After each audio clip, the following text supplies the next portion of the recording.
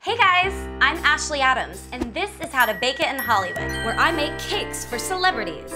I've enjoyed learning how to do this on my own, and I'm excited to share my tips with you at home. Hi. Today I'm teaming up with Scott Porter of Friday Night Lights in Hart of Dixie. So what are we thinking? I'm hosting a huge kickoff party this weekend for my Nebraska Cornhuskers. I want something special there, so I was hoping you could help me out with that. You know that's a conflict of interest. University of Texas Longhorn alum.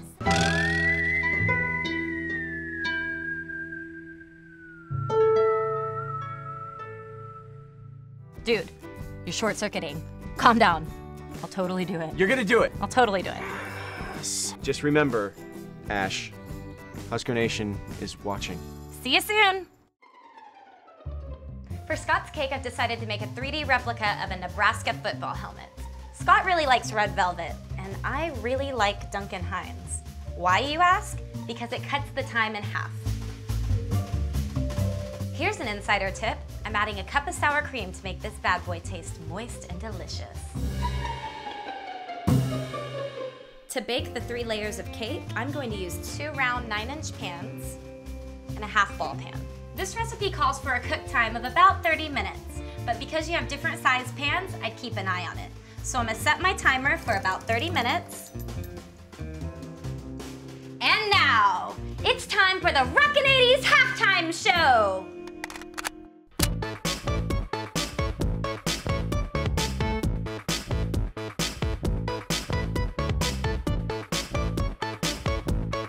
Oh, wow. I do not know who should be more embarrassed, me or you. Definitely me. You're a little early. Oh, okay. Do we go toss the ball around a little bit? Yeah, I don't know, QB1. I'm not really good at American football. 4th quarter. 3 seconds left on the clock. You can't hit this, Chica. Oh! Dang it! I want a rematch! Now it's time to drive us in for a game-winning cake, Jason Street style. First thing I'm gonna do is flip the cake onto the cake circle. Then you're gonna apply a hearty layer of icing to the cake. Next, we're gonna transfer the other cake atop the iced one. And then ice the entire thing. To cut the front part of the helmet out, you're gonna need to prepare your cake circle with a scalloped edge, place it on top of the cake, and use it as a stencil. Now we're gonna add the half-ball pancake atop the iced cake.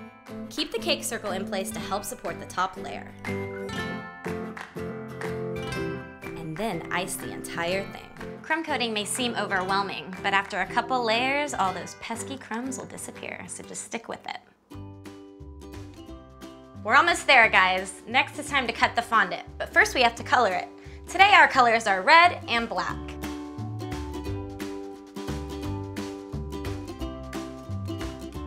After you've colored your fondant, now it's time to roll it out. So we can make the Nebraska N accents, the red stripe, and the face mask.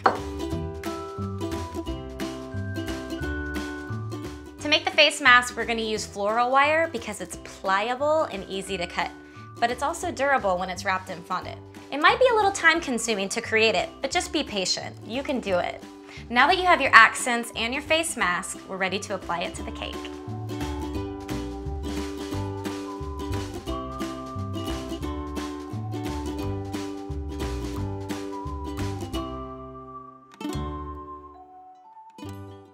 Okay, we're ready to put on the finishing touch, the face mask.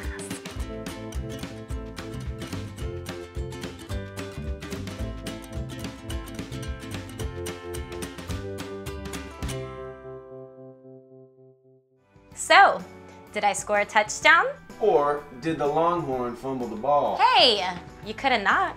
I'm sorry, I'm just too excited to see the cake. That's a cake? Yeah. A helmet cake? That's awesome! Can I wear it? I wouldn't advise it. Everyone is gonna love it. Now Scott, tell us what you think about your Nebraska Cornhuskers cake.